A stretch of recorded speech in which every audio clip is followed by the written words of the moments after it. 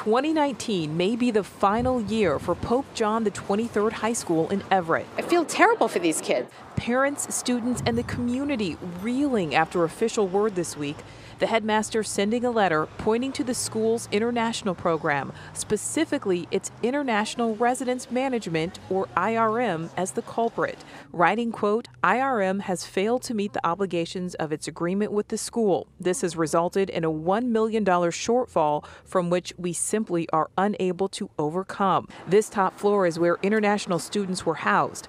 Off camera, the headmaster says IRM stopped making its lease payments of tens of thousands of dollars every month, money the school needed to survive. It hurts because everyone here is like a family. I have a sister that goes to the school, and she's a sophomore, and she won't be able to walk across the stage and graduate here at Pope John just like me.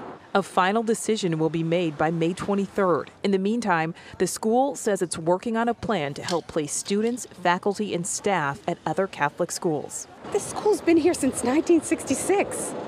This is part of Everett. I mean, I'm not even from Everett, but I'm here a lot. It was my home for 4 years. I think that it will be devastating. Well, the school really is a part of Everett. I can tell you right now there is a fundraising effort to try and save the school.